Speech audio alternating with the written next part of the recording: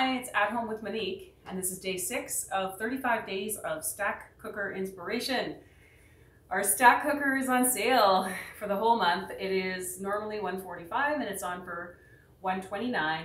So my goal is to give you 35 days of inspiration on what you could do with the stack cooker that you're about to buy, or with the stack cooker that you may already have and haven't been using it to its fullest potential. So today the recipe is meatloaf, Italian meatloaf, and I'm going to make some potatoes with it as well. So we're actually going to utilize all the parts of the stack cooker. So in the bottom, you can see I've the 3-liter casserole. I've got some potatoes. We're just going to cook the potatoes straight up. You can put a little water in there or not. Once the potatoes come out, one thing that I've done in the past is add some butter, add some cream or milk, salt, pepper, and you can mash them. So it makes really quick mashed potatoes.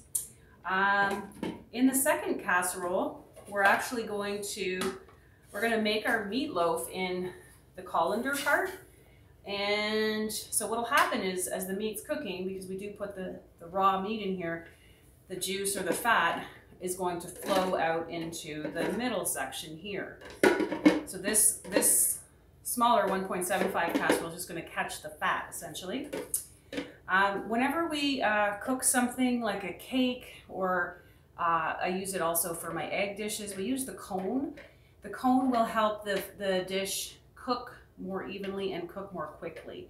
So we're going to have the meat around the cone, and then finally we do cook it with the lid on.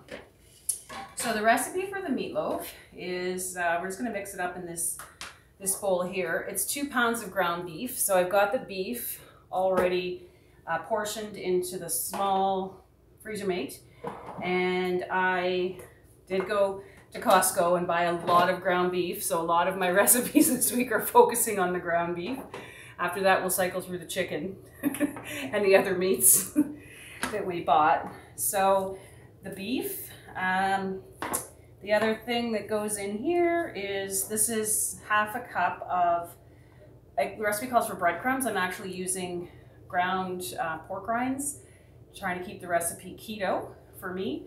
And so I used the Power Chef chopper to grind the pork rinds down to breadcrumbs. So I call them keto breadcrumbs. So they're going to go in. I have eggs, 2 eggs, and I do usually beat my eggs in the quick shake. Whenever the recipe asks for the eggs to be beaten, I use the quick shake instead of a bowl and a whisk. So we'll just pour the eggs in. Everything will get mixed up together. So the quick shake has this blender on the top, and that's why it's effective for mixing the eggs like that. We have parsley in this recipe, and parsley is one of my favorite things to keep in one of our fridge smarts because it will keep the parsley for a long time. Often we bring the parsley home from the store, it's in the plastic bag, and if you don't use it or take it out of the plastic bag, it really will only last for a few days. In the fridge smart, it'll last for several weeks. Now, I just bought this today to make this recipe, so it's still looking very good. I'm going to chop my parsley actually in the Power Chef, and I love the Power Chef for many things, but especially parsley and cilantro, because it's very difficult to do that with a knife.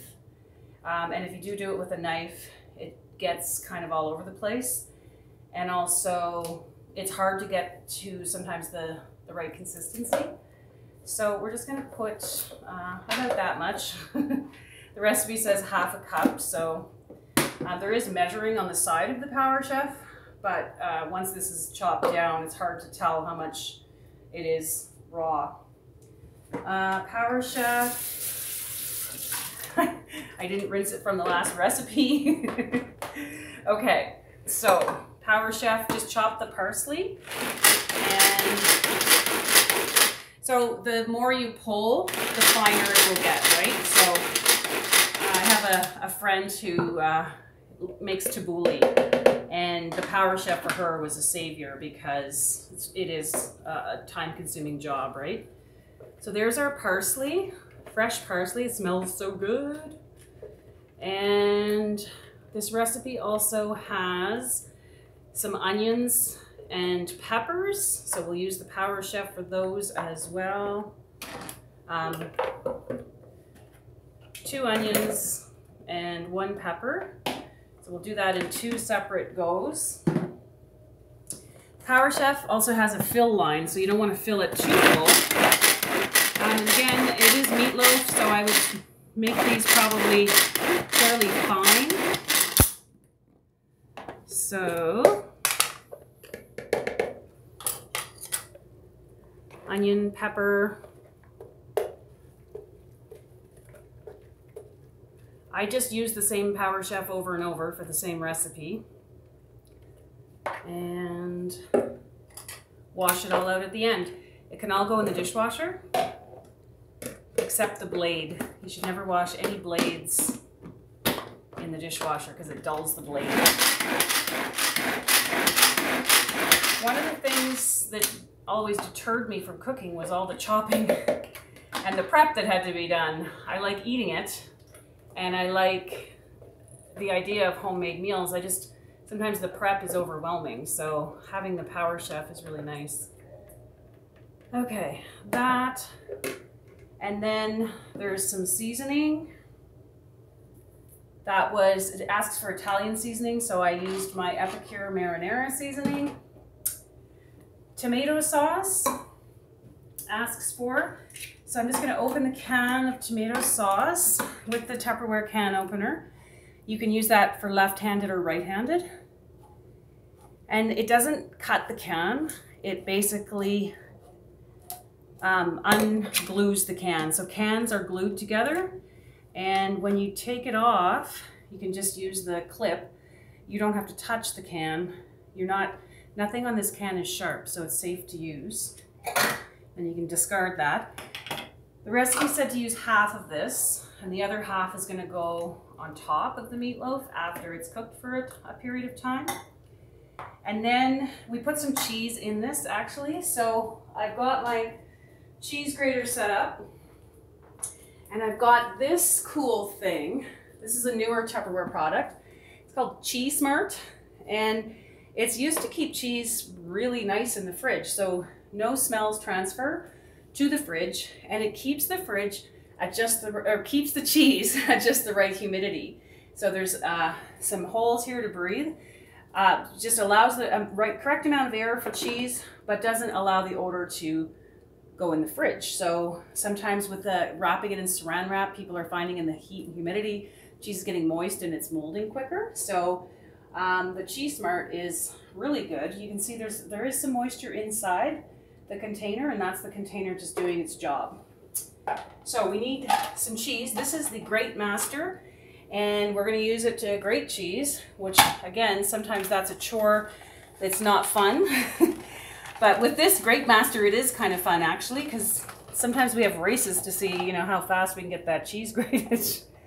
So that's, it can grate soft cheeses or hard cheeses, and there's a lot of different attachments for this as well. For finer grating, for Parmesan, we can do ice shaving with this. There's quite a lot of features. There we go. Humidity is keeping that cheese nice and jammed in there. And here we go. Whoop. Let's do the last piece. You're pushing it. There we go. So again, some of the cheese goes in the recipe and then some goes on top. And this will cook for 30 minutes. Yeah, 30 minutes. Okay, so back to the meatloaf. Okay, so it said, I think a cup. 1.5 cups of grated cheddar, but half a cup goes on at the end. So there's no other way to do this other than this, right? Oh yeah. This is the best part. Got those eggs and the meat. I wish we could have a magic Tupperware thing that could mix this up, but nothing mixes meatloaf. Well, usually the Jimmy mixer does that part. The Jimmy mixer can do it. He did it for our burgers we made since we had, I don't know, 20 pounds of ground beef. Okay. It's a nice moist mixture. I love it. So we'll cook it for 25 minutes, and then we take it out at the 25-minute, and then we will put the rest of the tomato sauce and the cheese on top. So this is what you're doing with this nice meatloaf. Just putting it all around the cone. So the potatoes and the meatloaf will cook together in the microwave for 30 minutes. So that's probably about half the time, I think, it would take in the oven to do potatoes and meatloaf. Not sure about having put this bracelet on here today. Okay, that looks nice and colorful even. Okay, so one hand has the meat, one hand doesn't. We'll just put the lid on, and that'll go in the microwave for 30 minutes. And I'll show you the after meatloaf at home with Monique, and I guarantee a tight seal.